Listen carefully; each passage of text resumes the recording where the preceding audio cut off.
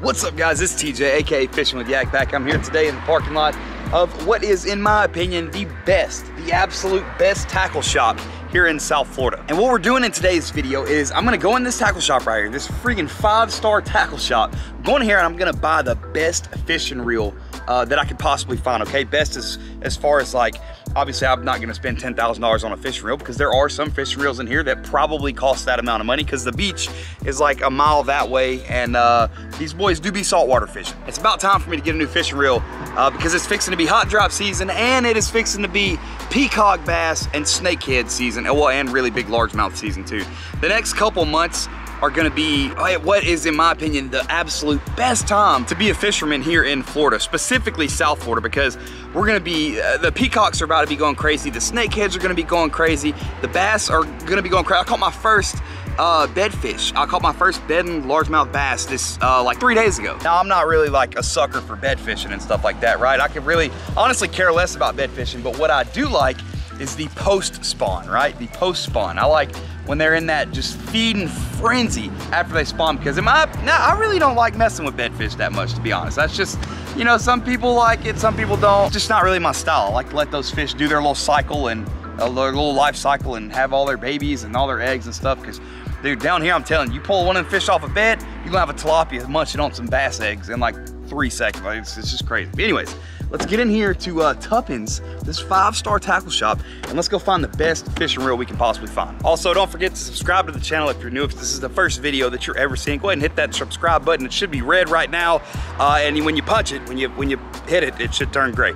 Dude, there are so many freaking awesome reels here in this this tackle shop. This is absolutely crazy. But we are on the lookout today for something along these lines. We could just get this one right here. That's probably the best one. That's also probably like $10,000, no joke. Look, they got the freaking electric reels right here. That's crazy. The Van Stalls right here, dude. These things, those are probably like $900 reels, no joke.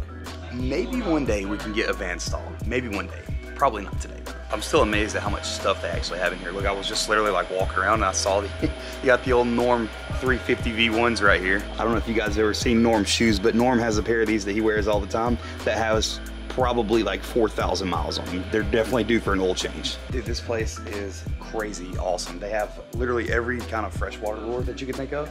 They've got like peacock bass specific lures, and then they have like everything saltwater. It's so crazy, man. This is literally the best tackle shop I've ever been to in my life. How convenient, directly above the reels, we've got the old Mike Long special. We're just walking around right now though. He's helping some customers up there at the desk. They've got all the reels over there that I want to look at, so we're just waiting. Look at the rod selection, dude. This is freaking massive. There's thousands of rods in here. Combos and everything. It's crazy. All right, so this is what I'm gonna do. After spending some time looking around, they don't have the, what was it, the Vanford, right? They don't have the Vanford. I came in here for that. I saw it in here, right? They don't have the Vanford, but they do have the Daiwa Tatula LT3000D. I didn't even know Daiwa made Tatula spinning reels. I used to have a bait caster, but that's crazy. So I don't know, I'm torn right now between the 3,000 and 4,000. They're both the same exact price. I don't know, man. I think I have to do the 3,000. I think I do. I don't know why. It's just something's telling me like, swing it with the 3,000. Worst case scenario, we'll figure something out from there. But yeah, let's do that one. Let's do that one. And then can I get it spooled up here too as well? What kind of line is it? It's probably gonna sound weird, but what's the most colorful line you have? You got some like 30-pound line color that changes colors and. I don't think I have that. I have neon green. Neon green? Yeah. I'll do that. That sounds fun. Yeah, that sounds, yeah, neon green line. Well, you know, why not? I've never used a Daiwa spinning reel, actually. So this will be my first. So the reel that I originally came in here for runs roughly, I don't know, probably after tax and everything, probably close to 300 bucks. And then I actually am the budget, right? Not the budget. I feel like I'm walking away with a really good deal with a really solid fishing reel at 189 bucks. You can't really like, I believe in you get what you pay for type deal. And though I did dunk my other Stratic in the ocean and it ruined the reel, it lasted me forever. Like 100% got my money's worth out of that. But anyways, we're gonna get spooled up with some neon green fishing line and we'll see you guys back out at the truck. All right, ladies and gents, we secured the bag. Let's go ahead and load her in the truck. Let's go find some shade away from a main road. That way we can do some talking, because literally there's the building right there, and then there's the road right there. So let's go find somewhere that's not as busy. All right, ladies and gents, it's now the next day. Sorry about that. My camera died. It's literally the second video in a row that my camera batteries just keep dying. I don't know. Anyways, you would think I would have my stuff together by now, but we've got the reel, right? Let's go over the specs real quick, because I've never used a Daiwa spinning reel ever in my life. I didn't even know when he said Tatula in the tackle shop. I had no clue that they even made Daiwa Tatula spinning reels. Had no idea whatsoever. So let's go over the specs. I'll just let you guys kind of look at it, and I'll talk about it a little bit as well. So what we got? 16-pound line capacity. He said I had 160 yards. He gave me 163 yards of 40-pound braid. I wanted 30. 30's best when you're doing the kind of fishing that I do around here. 30-pound braid is best, but I usually use, on a spinning combo, I'll put 30-pound braid with a 20-pound leader, but that's just down here. Like if I go anywhere else in the country, it would be probably the same, actually. I don't know. Anyways, back to the specs. So it's a 621, which is actually, I believe, is kind of fast for a spinning reel. It's got, where's the drag? That's what I am most concerned. 22 pounds of drag. Max drag is 22 pounds. That's really good. I dig that. I like that. 36.8 inches per turn. It's got 6 something right there. Maybe 6 bearings. I'm not sure. We'll just say bearings. Overall though, and it was $189. So it looks freaking awesome. I'm gonna have to get quite a bit of use out of this before I can give you guys like a sound judgment call on whether or not I think it's worth it. It looks cool, but looks definitely are not everything, especially when you're gonna be doing the kind of fishing that I'm doing specifically. Anyways, we gotta get this bad boy put on a rod, and I have a couple of spinning rods here with me. I have some of the new Guggen rods with me. I just don't know. Let's put these right here for now. Oh my goodness. I have a couple Guggen spinning rods here with me. I don't know which one I want to put it on, so I'm just gonna read these out and know. Oh, with the type of fishing that I'm gonna be doing, I like somewhere in the 6'8" to like 6'10" range, and like a medium or a medium moderate or something like that. So let's see, we've got 1, 2, 3, 4. We got 5 to choose from. Let's see which one we're gonna put the new reel on. All right, the first one we have a 7-foot medium fast. That's not bad. 7-foot medium fast. That's green. That's gold.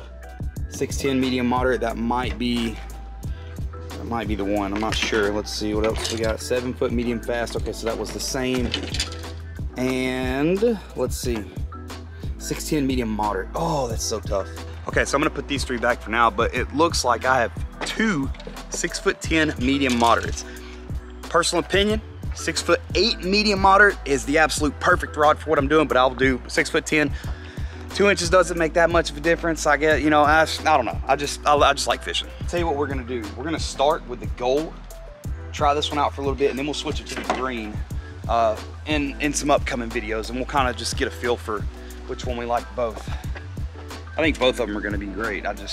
Start with the gold, why not? Ladies and gents, we are 100% rigged up and ready to go. We've got a 3.3 inch Salty swimmer on there with a little super bright colored jig head, because when you're fishing for these kind of fish in these kind of situations and circumstances, you want to be able to see that fishing lure 100%. That way you can capitalize and set the hook when they go, they slurp that thing up. So let's get the GoPro fired up. Actually, let's get to the water first, then get the GoPro fired up. Let's get to fishing.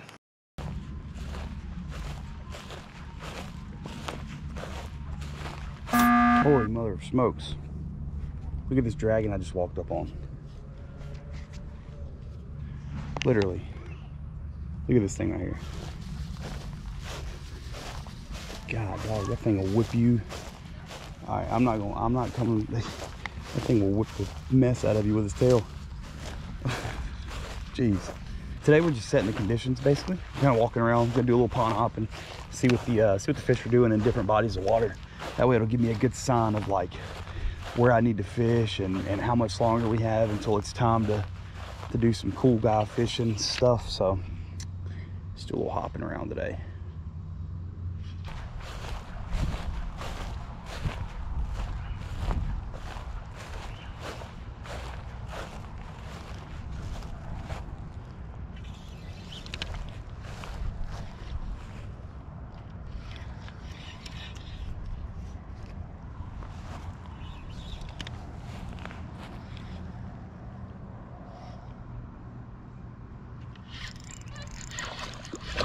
There you go, baby. Let's go. First fish. Right out the lily pads. Right out the pads.